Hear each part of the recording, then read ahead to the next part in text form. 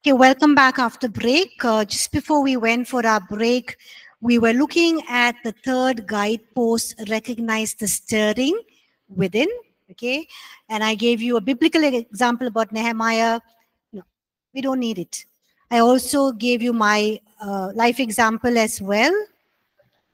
Okay, so so the stirring within is something that God moves our hearts. So we need to really recognize that stirring. We need to ask ourselves, what is it that I'm really passionate about? What are you really passionate about? So to understand your stirring, you need to ask these questions. What am I really passionate about? Okay.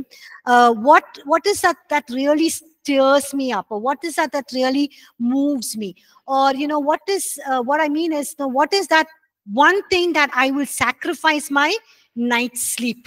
Even if I have to sacrifice my night's sleep, what is that? So I know I've seen myself sacrificing sleep, sacrificing things just for children's ministry because I enjoy just doing it. Ask me to do anything else, I'll not. So I know when I was, I was part of APC's children's church, the team used to make fun of me because they used to get all my messages at 1, 2 in the night because I'll be working till 1, 2 in the night. So, they'll all make fun of me. And, because that is something that I'm so passionate about. So I'm willing to give up everything for that. So you need to ask yourself, what is that one thing that I will sacrifice everything? I will sacrifice my sleep, or I will sacrifice even the last penny or the last rupee that I have. Or what is that thing that really excites me? What is it? So what is that really, that thing that really excites you, that energizes you? I know that when I'm doing children's ministry, I get superly energized. It really excites me. It really moves me forward. And I'm super excited and thrilled about doing that. So you need to ask yourself these questions, and then you will know what is that stirring within. Then you will know what is God calling you to do and what is his plan and purpose. I'm not saying that, things that we just do it just for a job. Somebody's asking you, hey, take this, do this as a job. Not the thing that I just do for a job or just do for a living, or some things that I do just to get past things, but, or do things anyway just because I have to do it. But, underneath all of those things is something that really you're passionate about, that is exciting, that energizes you, that you can just keep running irrespective of what you face. You're able to understand? So what really stirs up your heart? I'll give you an other example from Acts chapter 17. It's in your books on page number 15. Okay, the bottom of page number 15, Acts chapter 17 and Acts chapter 18. Can somebody read those two references, please? Quickly. Where's the mic? Now, while Paul waited for them at Athens, his spirit was provoked within him when he saw that the city was given over to idols. Therefore, he reasoned in the place of worship with the Jews and with the Gentile worshippers, and in the marketplace daily with those who happened to be there. When Sila and Timothy had come from Macedonia, Paul was compelled by the Spirit and testified to the Jews that Jesus is the Christ. Amen. So here we see Paul is in Athens during his second missionary journey, and Athens was known to be very famous for a center of philosophy, learning, discussion.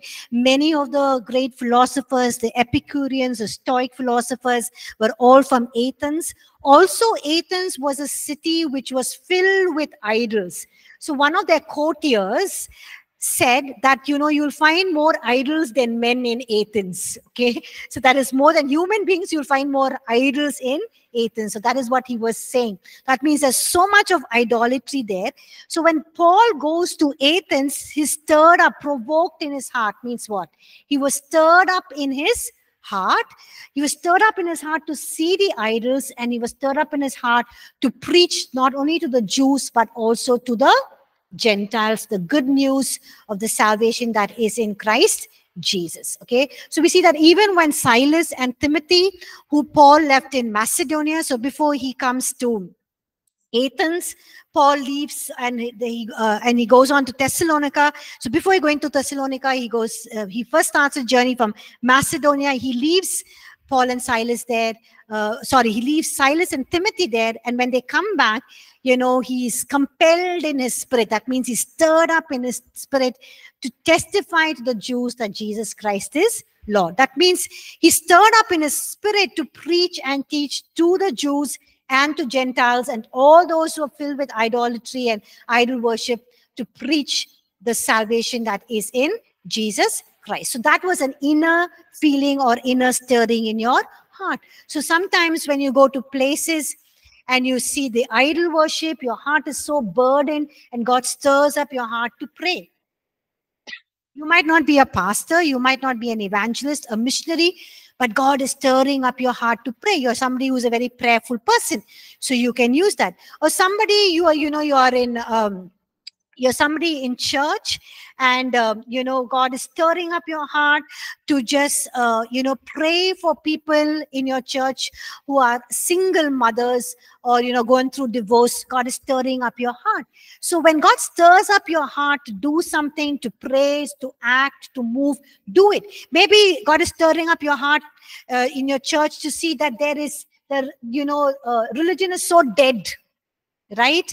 There is no kind of move of God. There is no, the power of God is not manifested there. And God is stirring up your heart to pray, and you pray, and God is stirring up your heart to speak to the pastor, to, whether you can preach some sermons or teach about the Holy Spirit, whatever. So you need to do that very, very prayerfully. Or sometimes in your church, there is a lot of, there's division, there is strife, or the pastor or some leader is not doing something right, and God is stirring up your heart. He's saying, hey, come on, it's time to take action. Do something. And God will give you the steps that you need to take. So you're able to understand? Yes, so God stirs up our hearts, and that stirring is for us to move and take action. Okay, so you can put that off. You're not going to, you'll have to press it once more. Yeah, thank you. Okay, so we'll move on to the next guidepost. The next guidepost is recognize the grace of God that is given to you. Okay. Okay, if you have any questions, I would request you to type it in the chat section, or maybe at the end of the class, I'll stop 5 minutes ahead of time, and then I can give you some time for asking your questions. Okay, so you can either type it in the chat section, so I'll know it, or if you run out of time, I'll have all those questions and I can answer them in the Google Stream page. I can post it in the classroom page in case I miss out on your questions. Okay. So the next guidepost, the fourth one, is recognize the grace of God given to you. Now, what is the meaning of grace? Divine favor, divine empowerment, divine enablement. Okay. In the New Testament, the word grace is used in 3 different contexts. The first one is there in your notes. It talks about divine favor. Can somebody read Ephesians chapter 2 verse 8, please? For by grace you have been saved through faith, and that not of yourself. It is the gift of God. So yeah, so it is, you're saved by grace. Grace means divine favor. It's God's grace that He has given you salvation, forgiveness of your sins. Okay, so it is not by works but by grace through faith.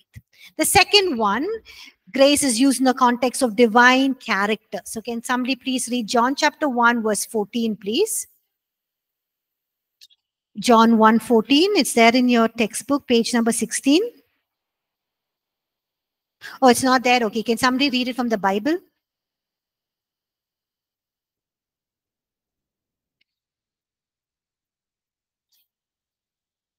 John chapter 1 verse 14.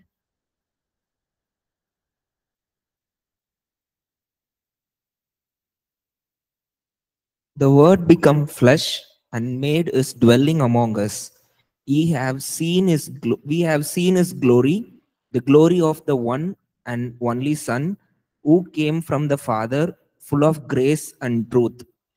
So here it's talking about whom? Jesus Christ. And what is the characteristic that is mentioned here? full of grace and truth. So grace and truth is the character of God. Okay, so grace can also mean divine character. Look at what Peter writes in 2 Peter chapter 3 verse 18. It's in your textbook. But grow in the grace and knowledge of your Lord and Savior Jesus Christ. To him be the glory both now and forever. Amen. Yes, so here it says that grow in the grace and the knowledge of Jesus Christ. Okay, to him be the glory both now and forevermore. So we are asked to grow to become like Jesus. Okay, we are to grow more and more to become Christ-like in our character. Okay, so that is divine character. The third thing is divine enablement. So can somebody look at can somebody read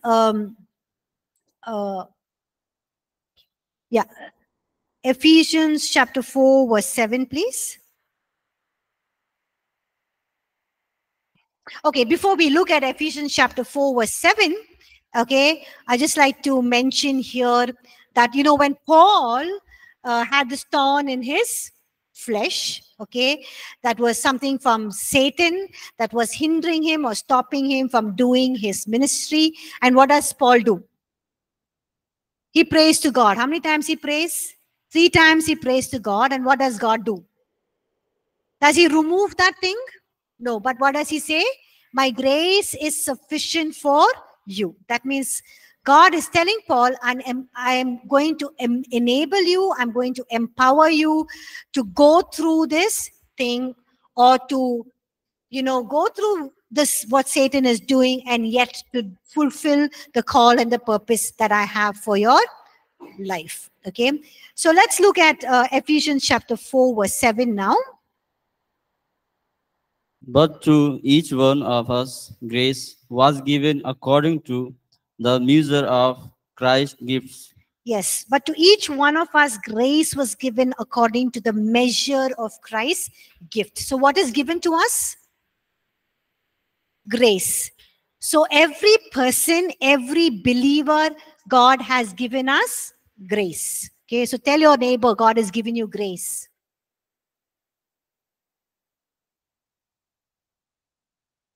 So Christ Jesus has given each one of us more than one gift.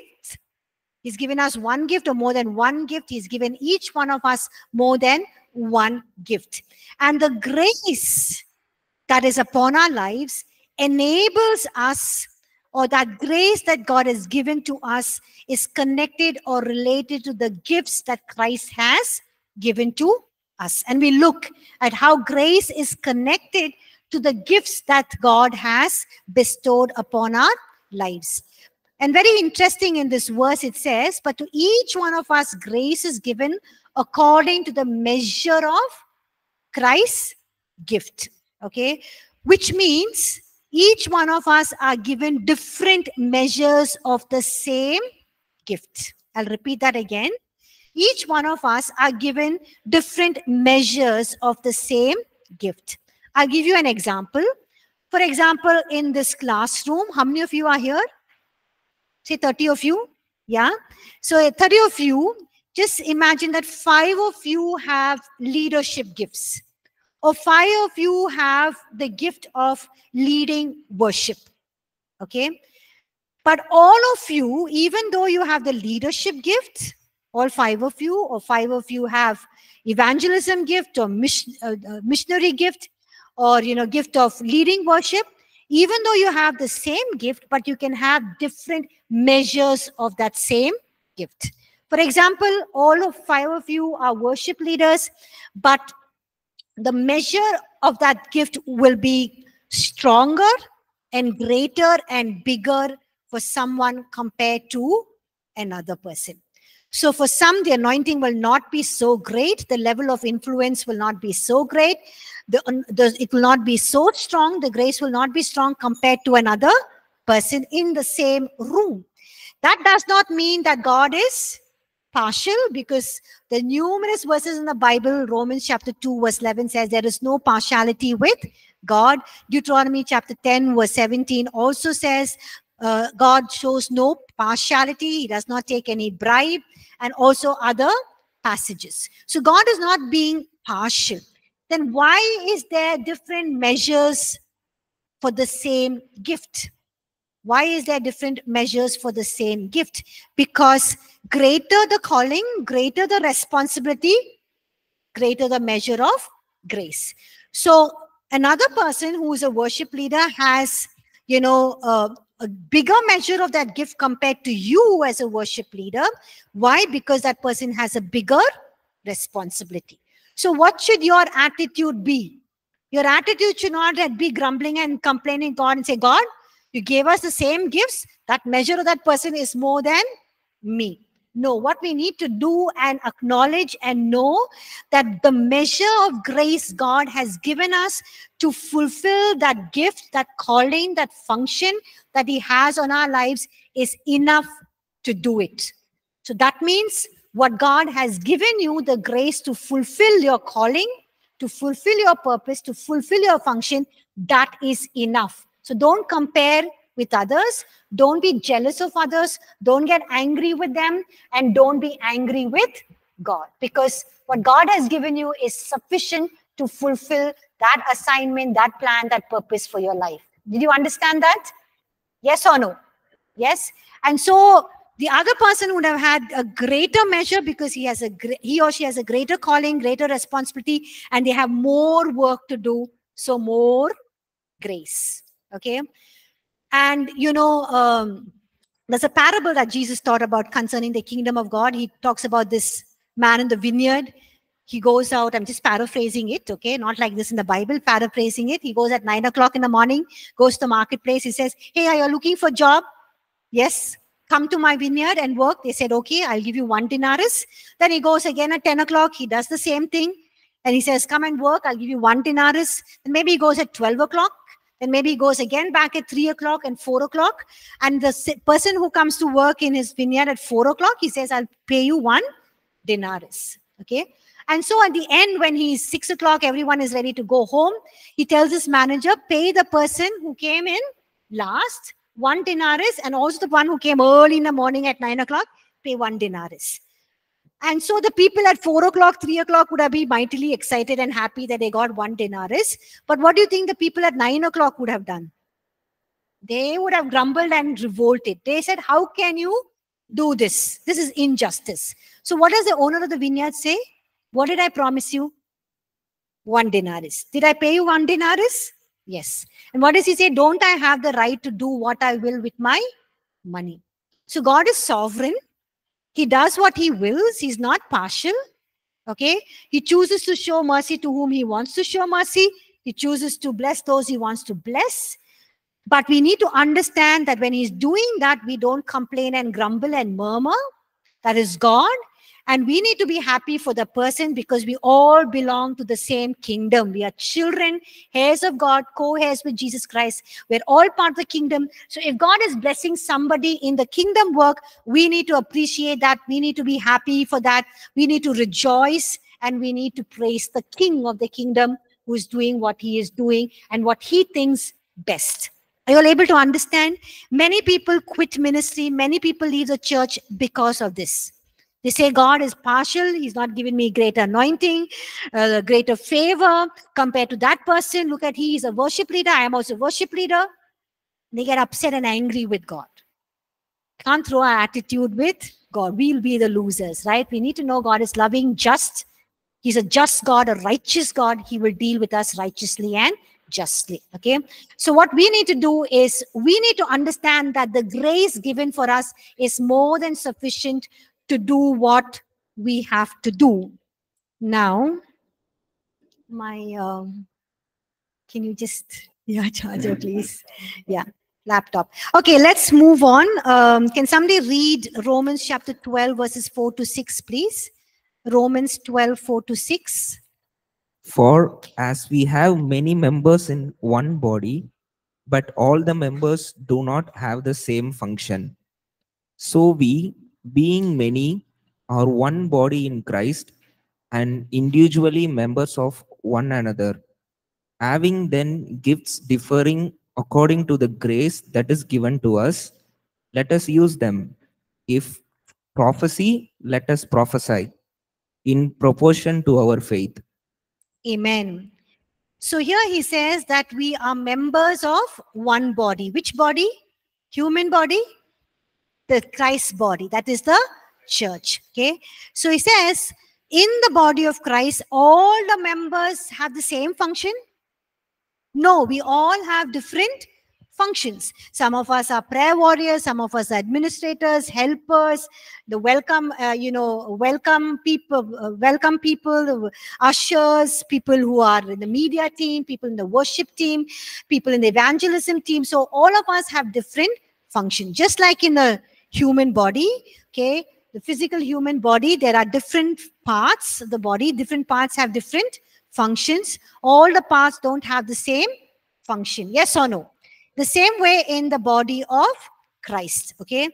But here it says that all the members have some function.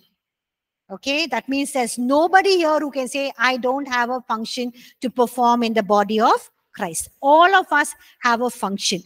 But if you say, I don't have a function in the body of Christ, that means you don't know what is your function, which God can help you, and you can use these 9 guideposts to find out your function. Now look at verse 5. It says, so we being many are one body in Christ and individually members of one another. That means the functions that God has given us in the body of Christ, whether it's to be a prophet, a apostle, a pastor, a teacher, an administrator, a prayer warrior, a helper, whatever it is, children's church minister, youth minister, whatever it is, all our functions are interlinked. Okay. Just for example, in the body, all the parts of our body are interlinked, right? If I have a headache, I can't function well, right? My stomach is aching, I can't function well, right? So any part of my body is sick, my entire body kind of does not function in its proper state. So my arm cannot say, hey, I'm going off on my own and I want to do what I want to do. I don't want to be part of this body, okay? I don't want to do job myself. Can't do that. The same way, we are all dependent on each other as members in the body of Christ. Each of us have a function and each of us have to work together in unity and in oneness so that we can successfully enhance and further the kingdom of God. Okay. So we cannot disconnect from each other. We need to be connected. That is how God has designed us. Look at verse 6. Verse 6 says, having then gifts differing according to the grace that is given to us, let us use it. If prophecy, let us prophesy in proportion to our faith. Okay. So it says, having then. Meaning now, because you've got a function in the body of Christ and you have gifts that God has given you to fulfill that function. So he's saying, having then gifts, what do you think these gifts are given to us for? What are the gifts given to us? To use for what? To fulfill your function. Now, suppose your function is to be a worship leader. What do you think are the gifts God will give you? Yeah, of course, obviously to sing, right? To play some instrument. If you can't sing, play some instruments. I can't play an instrument. I can't sing. I can't say God has called me to lead worship, right? He's not called me to worship. Vinay can play instrument. He can sing. We know that God has called him for worship. Some of us are good bathroom singers. Praise the Lord. We can worship God there, but we can't lead. We can't lead worship in front of everyone. That's not a function God has given to us. When I ask some people, you like to join children's ministry? They say, hey, no, I don't. I'm not cut off for children. I can't relate to children. You ask me to speak to youth, I can speak. Ask me to speak to adults, but not to children, because I can't get down to their level. You ask me to speak to youth, I really can't relate very well to youth, the youth topics. Ask me to speak to children, I'm very confident and I enjoy doing it. Okay. So each of us have different functions. Now, for example, if you have a function or a calling of a pastor, what are the gifts you need for that? Preach. You need to be rooted in God's word. What else? To Pastor. take care of the people's. Yes, so pastor is a shepherd. You need to have that compassionate, loving, caring heart to take care of people. Pastor is not just come and preach and say, "Tada, bye-bye, everyone, see you next Sunday." It's a caring role. It's a shepherd's heart, right? So that is what, that is the gift that God has given you. So different functions have different gifts, and God has given you the gifts to fulfill your function. Are you able to understand? Yes or no? Yes. So if you're a youth minister, you will have the gifts to fulfill that function. So how do you know what is not your function? If you don't have the gifts for that, you know that's not your function. Don't try it out. Okay. So he says, having then gifts differing. That means we've all been given different gifts, but the gifts that you have been given are more than enough to help to fulfill your function that God has for you in the body of Christ. So he says, having then gifts differing according to the grace that is given to us. Okay. So the gifts that are given to us are given, are given according to the grace that is extended to your life. So you need to just understand these three things. God has called you to a specific function in the body of Christ. So if you want to fulfill that function, he gives you the gifts and he gives you the grace. Simple as that. If you didn't understand anything else, just understand these three things: function, gifts, and grace. God has called you to be a teacher. He'll give you the gifts to be a good teacher, and he will give you the grace, the divine enablement, divine favor to fulfill your role as a teacher. You're able to understand? Yes or no? Okay. So for example, I told you about the worship leader, right? I may love to be a worship leader. Okay. But what if I can't sing and I can't play any instruments? What will happen? I'll be a disaster, right? So I know that God has not gifted me in that area. I can't be a worship leader. I'll be fooling myself, fooling God, and fooling everybody else. Okay. So let's read the things that are given here in your book, page number 17. It says the gifts in your life are indicative of the grace given to you. So how do you know your function, your calling in the body of Christ? You will know your function according to your gifts. What are your gifts? Okay. And the grace of God is also indicative of that gifts.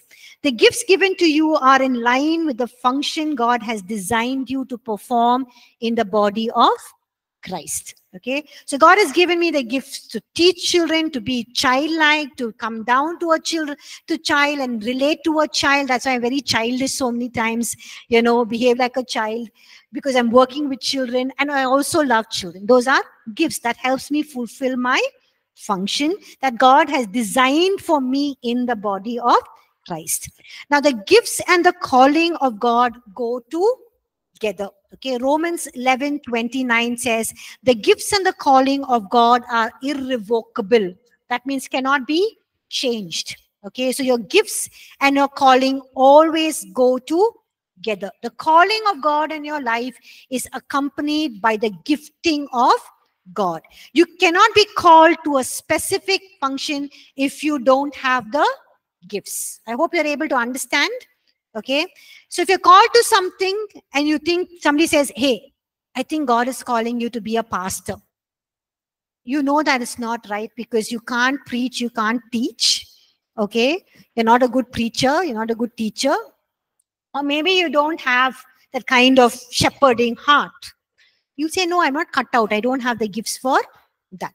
People can say, but you need to look at your own, the gifts that God has given you. Okay, so the gifting and the calling of God always goes together. Okay, now another thing I just wanted to point out in Romans chapter 12 verses 4 and 9, what are some of the gifts given there that is mentioned in verses 7 below? What are some of the gifts there or functions of the church?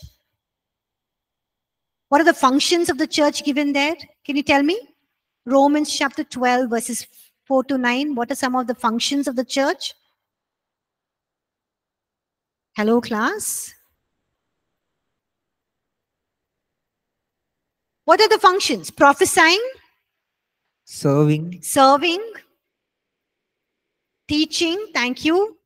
giving, What else? giving, Giving, encouraging. Hello, all of you have Bibles. All of you have your notes. It's there. Please tell me what else. Prophesying, leading, showing mercy. Look at Romans chapter 12. It's there in your book. Top of page number 17 talks about the different gifts, functions. Now you will find that not all functions are spiritual in nature. Yes or no? Prophesying, is it spiritual in nature? Yes. What about showing mercy? Generously giving, encouragement. Is that all spiritual gifts? Spiritual function? No. So not all functions that God calls us to is spiritual in nature. I'll give you an example. Okay. Now, all of us, or some of us, can be called into leadership position. Okay. So you can be a team leader in the workplace. You can be a project leader. You can be a leader of an organization. You can be a leader of in a sports team. You can be a leader in a music team. You can be a leader in a political team as well. Okay. A political party, you can be a leader. So do you think all of these leadership positions are spiritual in nature? No. Political leadership, or in a sports team, they're not spiritual. But what about worship leader? Yes. What about a youth leader? What about children's church leader? That is spiritual nature? Yes. So all the function that God calls us to is not necessary to be spiritual in nature, but yet God will give you the gifts and the grace to enable to bring his kingdom into that specific sphere that he's raised you up to be a leader and to function as a leader. So the function of being a leader does not have to be spiritual in nature, but God can give you the gifts where he can use you to expand his kingdom even in the marketplace. Okay, all of you with me, able to understand? Yes. So how do we discover the gifts that are in us? I'll just share a few things. It's not here in your textbook. Okay. One is by experimentation. You experiment. Okay. Just experiment a little bit. For example, you love to be a worship leader. You experiment playing a guitar or keyboard. Try it. I actually tried playing the guitar, but I didn't last for too long. I couldn't get through it. Okay. See what is the outcome. Okay. And see if your heart is in it, if you really enjoy it, if you are finding you're passionate about it, you're doing it well, then maybe you have a gifting in that area. But if you're not able to make much progress, then you just be true to yourself and say, hey, this is not the area that I'm gifted in. Let me find another area that I have find my gifting. I know you all have music class here, so I'm using that as an example, because I don't want you to feel disappointed and say, hey, he learned the guitar, he became a worship leader, I did not. So don't get disappointed, because God has called us to different functions and he's given us different gifts. Okay. Now, sometimes we can be gifted in an area, but we don't know what is our gifting, because that gifting is hidden inside us. So we think, hey, I don't have any function. I don't think I have any gifts, because maybe you're always seeing the negative side of you. People are speaking the negative over your life. Always seeing yourself as a failure. But God has given each one of us gifts. We read that, right? Christ has given us one or more gifts. Amen? Yes. So what you need to do is you need to look into your life and see what is the gifts. Now, for example, you take an apple. When you cut an apple, which way do you cut it? You cut it down like this, or you dice it in the middle? You down like this, right? You try taking an apple and dicing it down to the center like this, right down. You know what you see in between, in the middle? Of course, seeds. But what will you see when you dice it down from in the middle like this? What will you see? Huh? Yeah, you will see seeds, but what else you will see? You see a star there. Yes, you see a star. If you have time, I'll show you the projectors, this one, but I'll show you the slide, okay? You see a star shaped in both the halves of the apple, and in that star, you will have seeds. Did you know there was a star in the middle of that apple? No, why? Because you're always cutting the apple like this. So maybe you're looking at your life in a very negative way with all your failures. But if you look at life in a different way, you will see that God has placed stars in your life. That means I'm saying gifts. Don't go and do a scan and see where the star is. That means God has raised each one of us to be star material. They're not just superstars in the movie field and in the sports field. All of you, God can raise you up to be stars in His kingdom. Amen. Tell your neighbor you're a star in God's kingdom. Okay. So we need to identify our gifts, right? And also Paul tells Timothy in 2 Timothy chapter 2 verse 6, hey, Timothy, stir up the gifts that are in you. You know, Timothy is a young man and Paul has put him in the most difficult place in Ephesus where the leaders are there and this man is there and young Timothy is struggling there.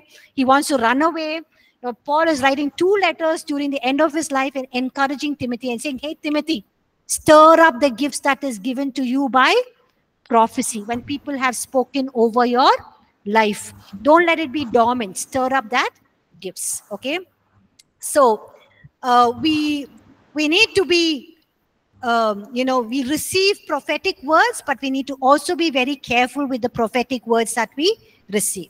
Now, for example, somebody goes and tells Vinay, supernatural hour, hey Vinay, God has called you to be set up a restaurant business. So Vinay is too excited. He leaves his job at APC.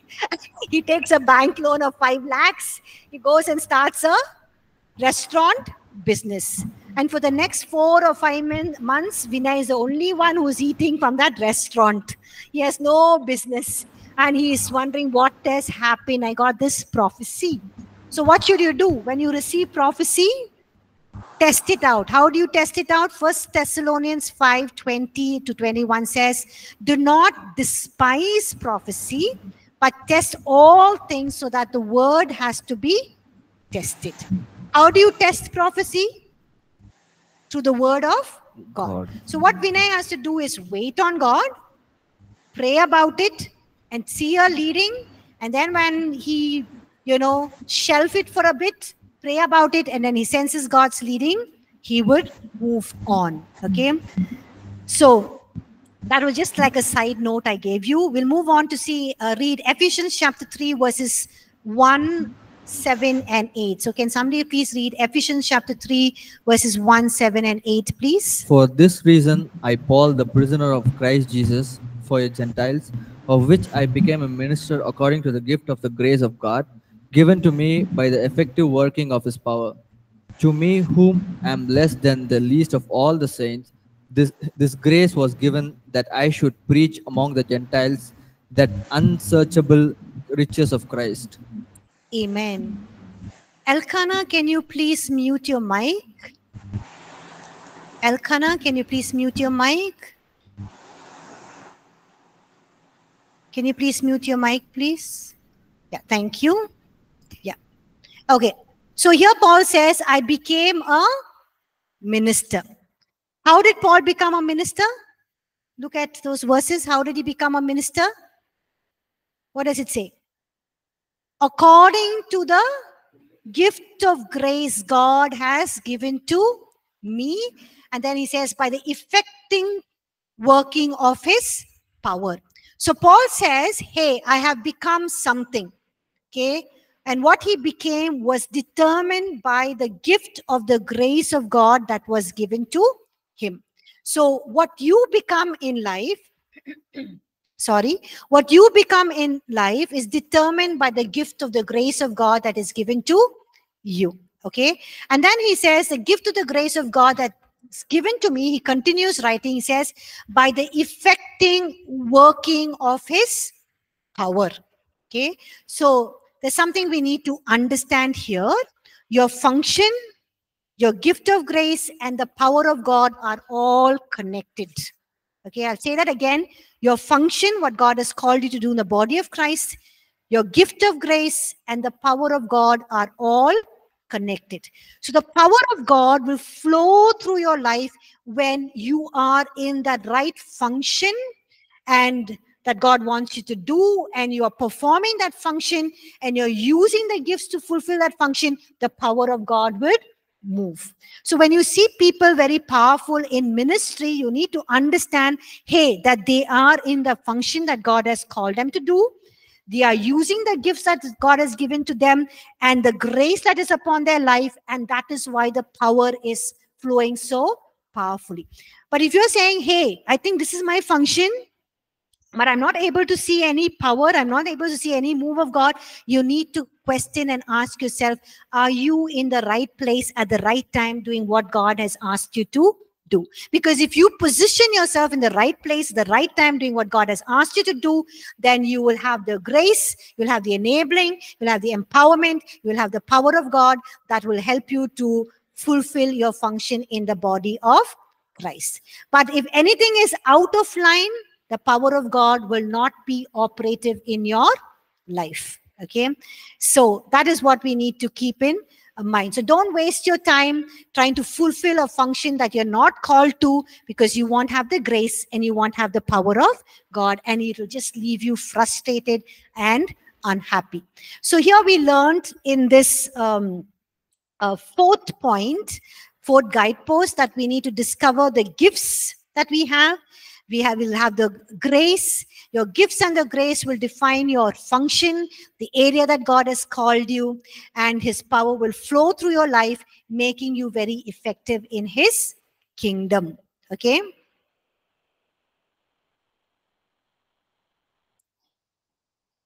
Okay, just a few more things that we can look at is in, if somebody can read Ephesians chapter 4, verse 11, please. But to each one of us, grace was given according to the measure of Christ's gift.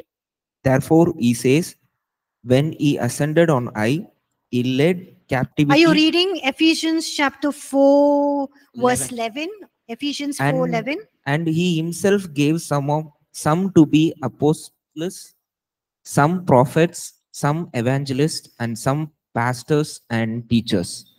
Okay, so here we read in Ephesians chapter 4, verse 7, but to each one of us grace is given according to the measure of Christ's gift. And we said God has given us one or more gifts.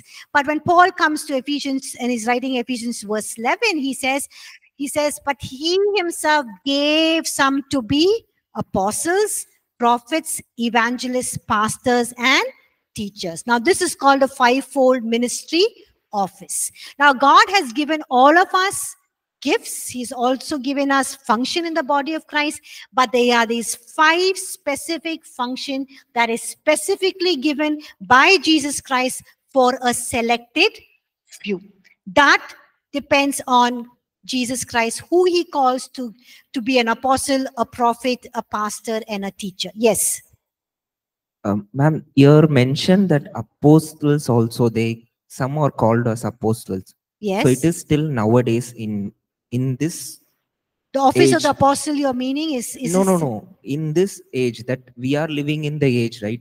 2024. Yes. In this age also, apostles are there. Yes, there are apostles. And what is the difference between apostle and a pastor, senior pastor? An apostle is someone who goes to uncharted territory and places where the gospel is not done or new work is not initiated. They pioneer new work, like Paul. He goes on his missionary journeys to new places where the Holy Spirit takes him, and he teaches and preaches the gospel, and he establishes churches where people have not gone before. Not that he doesn't go to other places, he does, but an apostle is somebody who basically, initiates or pioneers new work. But the same work is done by pastors also and evangelists also. Yes, a pastor can also be an apostle. The functions, these fivefold functions can also be interlinked in a person. A person can have all of these fivefold offices. Like we can say, yes, Paul was an apostle, a prophet, an evangelist, a pastor, and a teacher. He moved in all of these fivefold offices. Even Jesus was also in these fivefold offices. Yes. Yeah. Okay. So we see that even though we all are called into different functions in the body of Christ, there are these 5 functions of a pastor, an apostle, a teacher, and an evangelist, and a prophet that Jesus Christ specifically gives it to specific individuals. Okay. Again, we can't say he's partial. He does what he chooses and he wills. He's sovereign. Okay. So just to sum up, what we are saying is that we need to recognize the grace of God that is given to us. Your gifts of grace reveal God's potential and the purpose for your life. And the way that God has designed you reveals the plan and the purpose, or the gifts of the function that he has for your lives. And the gifts of grace that God has given you, it can be like a seed, but you have to nurture it, you have to grow it, and it will develop and it will be useful in the kingdom of God. Now, having said that, the grace of God does not mean that, when you have the grace of God to fulfill a function, life is one big eternal vacation. No. Life is not an eternal vacation where you sit back and say, okay, God has called me to this function. He's given me the grace. Now I'm in the same position. I'm not moving. The power will flow. No. Look at what Paul says in 1 Corinthians chapter 15, verse 10. Can somebody read that, please? 1 Corinthians 15:10. By the grace of God, I am what I am, and his grace towards me was not in vain, but I labored more abundantly that they all, yet not I, but by the grace of God which was with me. Amen. So what is Paul saying here? I am who I am, or what I am, by the grace of God. But even as the grace of God was lavished upon Paul's life, what is he saying? I also labored more abundantly than they all. So he's saying, compared to his co-workers, he has labored even more. Okay. So because God has given us grace in certain areas, it doesn't mean that life is going to be a wonderful journey where you just sit back, relax, and press the grace button. Doesn't operate like that. You don't sit back, relax, and press the grace button, but you have to work hard. There are times when you have to sweat it out. There are times when you have to press in through difficult times, difficult challenges. There are times when you have to make sacrifices. There are times when you even have to shed some tears. And there are times when you have to work harder and longer than other people. Okay? But you've got to labor because God has given you that empowerment. Right? God has given it to you. So Paul is saying, I am what I am by the grace of God, but the grace has given to me is not wasted. Why does Paul say it's not wasted? Because he says he has labored abundantly than all of the others. And then he says, yet not I. Yes, he says I labored, but it's also by the empowering of God. It says God empowers you to labor hard. So don't be afraid to work hard. Don't think kingdom building, pastoral ministry, working in God's kingdom or ministry is very easy. No, let me tell you, it's hard work. You need to work hard and you have to maximize the grace of God that is given to you. Amen? Okay. So now we'll have just 2 more minutes. Yes, Shahani. Yeah, you have a question? Yeah, well, I had 2 questions. I had a question from earlier. I thought that knowing your will and your purpose has something to do with your increase the, sorry to interrupt, can you please increase the volume of your mic, and if you can speak a little more slower, it will help me to understand you. Can you hear me? Yes, I can hear you, but if you can get more articulate and being slower, it will help. Okay. I always thought that your will and your purpose in life is connected to your job and your employment, what you do. But you said earlier that that's not necessarily true, that your job could be one thing and your will and your destiny that God has for you is different. That's what I want clarification on that. And also, too, I have a question about the fivefold ministry. I know, can somebody not be in one of those, or is everybody called to at least be in one of those fivefold ministries? Yeah, thank you for your question. The second question is, Not everybody in the body of Christ will be in the fivefold ministry. Like I said in Ephesians chapter 4, verse 11, Paul very clearly mentions, he says, and he himself, that is Jesus himself, gave some to be apostles, prophets, evangelists, pastors, and teachers. He gave some. That means not everybody. So only a few people are chosen by Jesus Christ to be in those specific offices. But all of us, apart from the specific offices, are given a function in the body of Christ. And your first question, if I heard you right, is that, our function not necessarily has to be in, have a function in the body of Christ. We have a calling in the body of Christ, but we can also have, God can call us to be a leader in the marketplace. And when he calls us to be a leader in the marketplace, he gives us the grace, he gives us the power to fulfill that calling in the marketplace as well. So he's called some of us to be in the marketplace, he's called some of us to be in full-time ministry, but he's called all of us to be part of the body of Christ. So he's given us functions, he has given us different gifts to enable us to fulfill that function. Did that help? Yeah, I understand the second question. So I'm trying to make sure I understand the first question. So basically, your will, your purpose in life may not be the job that you have, like what you do for employment. Am I correct? Your will and God's purpose for your life can be your job as well. We have the 7 spheres of society. God can raise you up in the political department, education, advertisement, media, the business field, family. He can raise you up and he can give you a function in those 7 spheres, the 7 mountains, so-called 7 mountains. And he can give you the gifts and the grace to enable you to fulfill that, calling in those 7 spheres or those 7 mountains. Yes. And he can enable you to bring about the kingdom of God in those 7 mountains. Because if all of us are working in the church, then who is going to take the kingdom of God to the marketplace? So he can raise you up to bring about God's kingdom presence, his rule, his government, his ethics, his power in these 7 spheres or 7 mountains that God can use you. Did that help? Okay. Yeah. No, but I no, it's okay. Thank you. Okay, so maybe if you want to just type out your question, or you can post it in the stream page, then maybe I'll have more clarity and I can help you through. Okay, is that okay? Yeah. Okay, thank you everyone for joining class, and I hope it helped, and hope you are able to look into what we've studied and apply that in your lives. Thank you everyone. Have a good rest of the day and a good weekend. God bless you.